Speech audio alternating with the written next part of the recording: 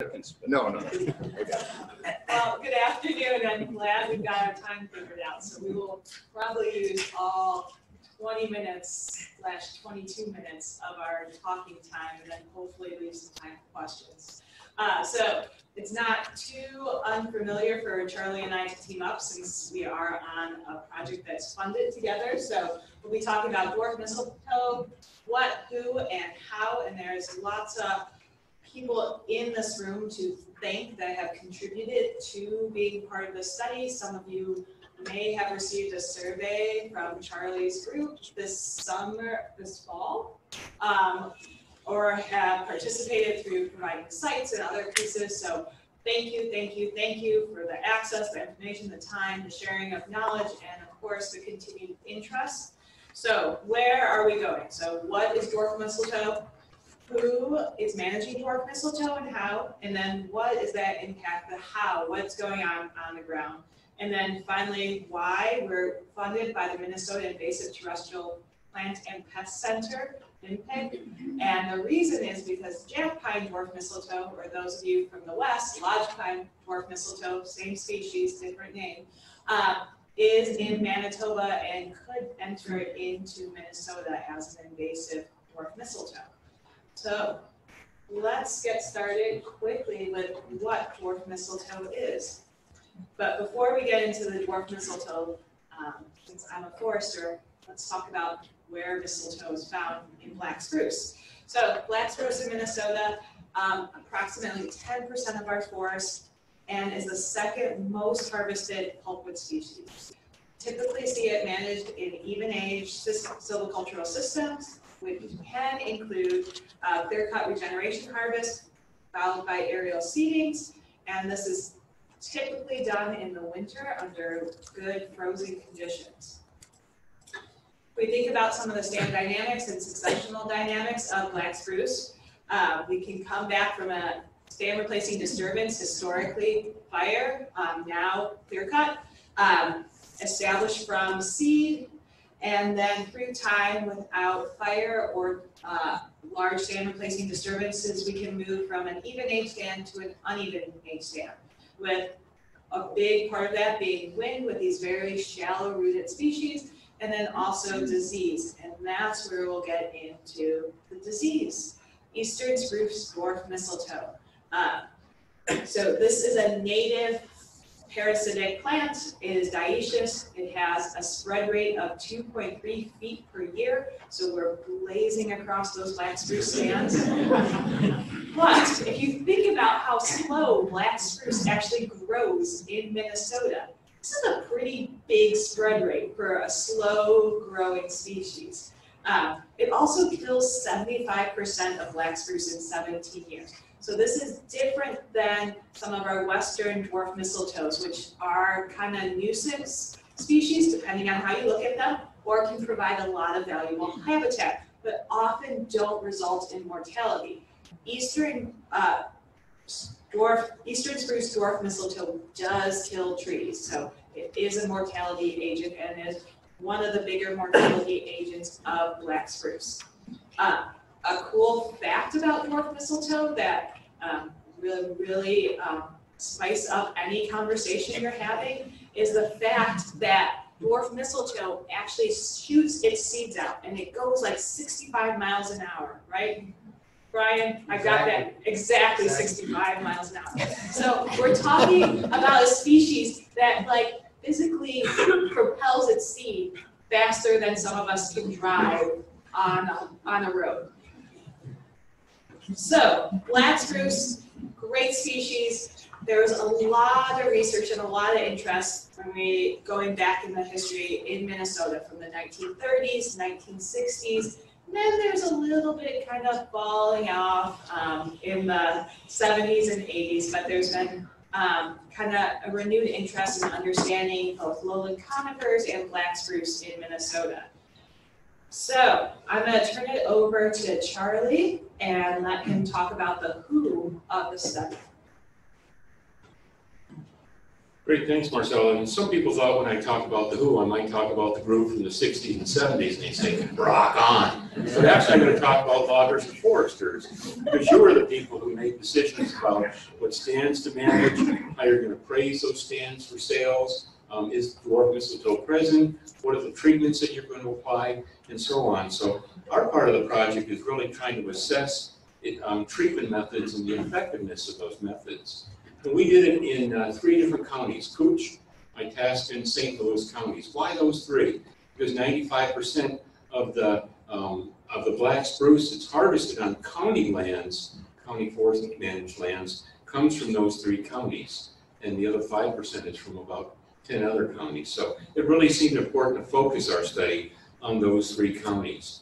So we asked loggers and foresters a number of questions relating to, can you identify dwarf mistletoe? Do you understand the need to eradicate it? Are the treatments implemented as they're designed? Are the treatments effective, and do any impediments exist to your ability to actually implement those treatments on the ground? Again, loggers and foresters. So we've done interviews with loggers, we've done focus groups with loggers, we did the online survey, which is what I'm going to talk about here. We've also done some focus groups with foresters. So I'm only going to talk about a small part of what our study was. So we surveyed foresters online between April and June of last year. As Marcella said, thank you if you participated in that study. So there were 186 people who received the online survey.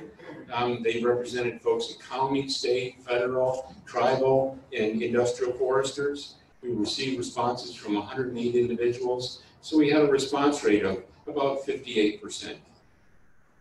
Because a large majority of our target group were from the state, they also represented the largest percentage of our respondents. On average, respondents had 15 years of experience, and but a quarter of them were relatively new, between 1 and 5 years of work in the woods. They averaged 11 years of black spruce timber sales work. So a fairly knowledgeable group about working in black spruce on the ground. So one of our questions was, can you actually identify dwarf mistletoe? 94% said that they were somewhat to very knowledgeable about dwarf mistletoe. 93% said they used witches' brooms as their primary indicator of the presence of dwarf mistletoe in a stand.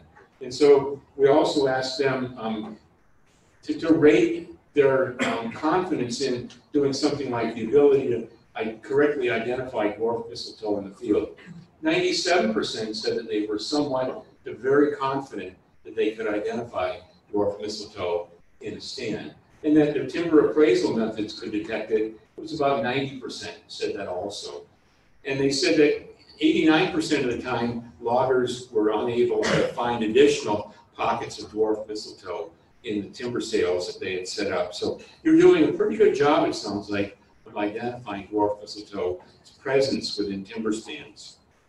So do you understand the need to eradicate it as part of your management prescription in harvesting that stand?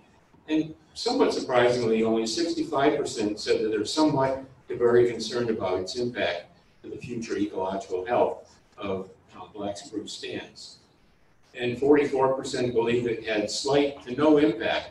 And so, as Marcella said, it really tends to move slowly through a stand. Some of our respondents in written comments said it's been present in our forests for hundreds or thousands of years. In some cases, it's very present. In others, it's less so. So it's not having a large impact on the management of our forests. 76% said that there's some sort of a guiding document that's used that say if dwarf mistletoe, if you're harvesting a black spruce stand, this is what you should do. And 63 said that conventional systems using a hot saw was really the best way to try to manage black spruce rather than using a cut to length system. The most common prescriptive method used was something related to cut it or tramp all stems that are at least 5 feet in height. Infrequently, we're doing any sort of post-treatment, so using a roller chopper. Some said they might like to try fire, or going in there and hand felling. In most cases, we're not doing any of that. But 89% said that they monitor sometime within the first 90 years post-harvest. But they said that monitoring is really for a regeneration check, not to see if that treatment was effective in terms of his dwarf mistletoe coming back into the stands. Because I had to have a complicated graph, this is it. And so we asked people, what treatments are you applying and how effective do you think that treatment is? So at the top it says about half of them said their treatments are somewhat very effective, and about a quarter of the respondents said, you know, I really don't know. And the reason is that they're doing these regeneration checks soon afterward, and in the written comments they said, we're probably not going to re-enter that stand for another 60, 70, 80, 90 years. So we really don't know how effective our treatment is. By the time somebody else goes back in there, I've long retired. And so the most common treatments that were being applied was something related, again, to severing or tramping all the stems at least 5 feet in height. The numbers here represent the number of respondents who are using a treatment like that. They could respond to more than one treatment. And then having a harvest buffer between a dwarf mistletoe infected area and then non-infected areas. On average, that buffer was about 116 feet. And then there were other sort of things that people were doing, including retaining all dwarf mistletoe. So in terms of effectiveness, the things that are not effective appear at the bottom. So the things that we really want to look at in terms of being effective are those that have blue and more yellow in there. And so from the perspective of respondents, the things that you're doing tend to be fairly effective in terms of controlling black spruce on the ground, the dwarf mistletoe. We asked foresters, what do you think are the top issues or impediments facing loggers? And they said the extra time that it takes to cut all those little stems that are really non-merchantable. Or black spruce ground conditions, especially in some of the previous winters when it wasn't cold out there. Or the impacts to the equipment during those treatments. Just having to brush all those extra trees out there, exposing hoses to hydraulic brakes and so on. For foresters, the top three were lack of money and time to implement the treatments and actually go back afterward and take care of anything that might need further treatment.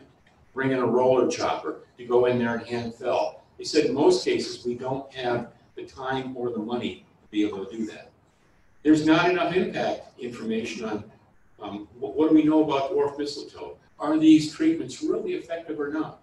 And then the lack of follow-up money to do monitoring in subsequent years after that harvest to see what do we really know about black spruce treatments. And then the last one was the lack of coordination among landowners. Several of you wrote in that just because I'm doing a good job controlling black spruce in my timber sale, if I run up against an adjoining landowner's property that has infection on it, I know that's going to move into my regenerating stand, and I can't do anything about that. And so you were concerned about that in addition. So the main takeaways from our survey of you, the WHO, were that you're able to identify and you understand the need to eradicate dwarf mistletoe. But it's been historically present on the landscape for a long, long period of time. And some people said thousands of years. And its infection rate is variable. Some said its infection rate is very high in their area. Others said I hardly ever see it. You know to remove all stems greater than 5 feet tall. Conventional logging is most effective as compared to cut length. But there's a lack of resources to monitor, to go back in and do post-sale treatments. The lack of ability to coordinate your timber sales with adjoining landowners. And you just want to know more about the effectiveness of the treatments that you are implementing. So with that, we'll bring Marcella back to talk about how structure and composition affect dwarf mistletoe. Thanks, Charlie. So Charlie mentioned this idea of information of how dwarf mistletoe is influencing the composition and structure. So that's one of the other parts of the project, is to understand what do these forests look like. So this study used 10 different sites across northern Minnesota, and we use this broken up sampling design to try to capture the spatial variability with dwarf mistletoe, since it is very spatially explicit. So we had 3 different levels of mistletoe infection: no mistletoe, a low mistletoe, so under about 50%, and then a high mistletoe, over 50% of the stand infested. Each stand had this 18 subplots, and each subplot had 3 seeded plots. So how this kind of can look like in a stand is you can kind of see it spatially grouped, and you can also see where mistletoe is versus where it isn't. But there's also kind of flexibility in how these transects were set up, so that way, depending on how the stand is shaped, since we all work in just great square or rectangular stand boundaries, right? Yeah, everyone's got squares and rectangles all the time, especially in black spruce, that this can give you the flexibility to shift these around. But the goal was to keep the 18 subplots and that kind of grouping with the transects to be able to look at and quantify dwarf mistletoe. So the breakdown came across pretty well. So no mistletoe stands, we saw no mistletoe. Our low mistletoe stand, about 50% of those plots in those stands had mistletoe, and our high mistletoe had 93% of those subplots having mistletoe. So we definitely had breakdowns of what we were hoping for. So I'm going to have numbers because we are a quantitative field in natural resources. So we are going to talk about some numbers, we're going to look at some trends. These numbers are also in metric, but there is always the translation bar at the bottom. So that will get you back to the English unit. So density, if we're looking at density across the 3 different treatments, so no mistletoe, low mistletoe, and high mistletoe, one of the things that might be interesting is the total density that no mistletoe and high mistletoe are pretty similar, actually non-significantly different. We get a dip down in that low mistletoe. We also kind of see a dip kind of when we're looking at the total Y. I should have asked for the roving mic.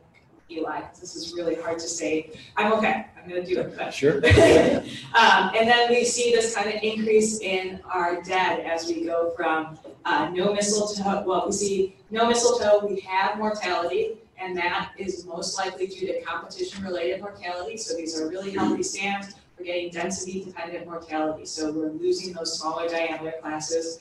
We have mortality in our low mistletoe stand, but we really get this jump up in mortality when we move into that high mistletoe stand. And I'm going to move on to looking at the species next, because that's where we start to see some interesting differences come across, where when we don't have mistletoe in a stand, we have over twice the live basal area of black spruce. So that's a huge difference when we're looking at what mistletoe is influencing the species composition. We also see, again, that jump up of dead black spruce, and then the shift in the amount of tamarack that comes in with that severity level of mistletoe. And that's probably not surprising that we create these pockets, we create this light environment, and we create a space, if the seed source is available, for tamarack to come in. An interesting aspect too that we found in the high mistletoe, or I use in the colloquial term, my grad student Rachel and Ella and Vanessa found, was that under severe conditions, mistletoe was actually impacting tamarack. So we were getting mortality, we were getting infestations occurring on tamarack, which is a super rare event, and you need really high pressure from the mistletoe for that to happen. So let's look at some of these diameter distributions. So how are we seeing this shift, again, in species composition and structure? So our no mistletoe stand predominantly dominated by live black spruce, with mortality of black spruce occurring in these smaller diameter classes. We shift over to the low mistletoe stand, we see the shift with orange being that black spruce. We get other live species coming in, a lot of balsam fir. And then we also see this increased amount of tamarack. And then finally, we're going to see that shift even more if we move to the high mistletoe stand, where we see a decrease in the amount of live black spruce and a really big increase in, again, that amount of other species coming in the stand. So you're looking at a change in your species composition. So depending on why you're managing these stands, this can mean that you're getting a lot more species diversity coming in. So we have twice the amount of species when we look at mistletoe present. So we're talking 2 to 4 species. And again, in a lowland system, that's a big jump. We also see this change in seedlings diversity with those low mistletoe increasing in species diversity, whereas we're seeing no difference between the no mistletoe and high mistletoe. So let's look at our regeneration. So if we were just looking at all species combined, we're getting a lot of regeneration across all of the sites. So whether you have mistletoe or not, we're having regeneration. However, that regeneration is really different based on the species that we're getting.